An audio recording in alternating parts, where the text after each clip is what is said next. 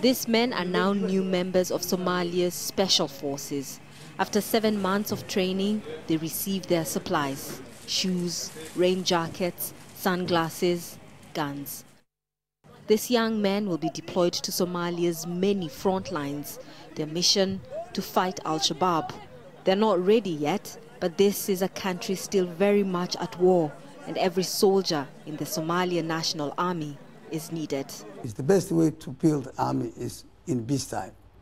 The challenge the SNA has now, how do you build army who's in war?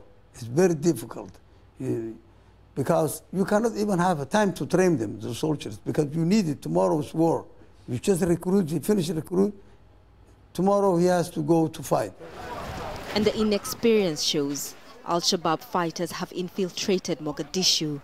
Attacks are now more frequent and bold. So far this year, they've attacked the airport, a UN compound, and the presidential palace, all in the most fortified section of the city. A lot of people here in Mogadishu are tired of being afraid. There is almost no day that goes by without a mortar, grenade, or gun attack. But the people remain hopeful that the government can do better.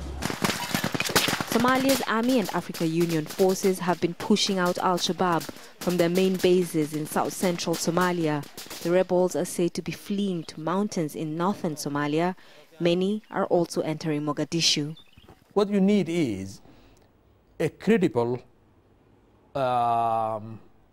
government that has got the support of the locals. Locals that think their government is delivering something good for them.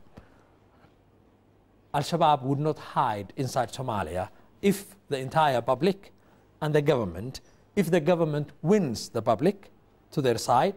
Back at the training camp, the special forces sing the national anthem.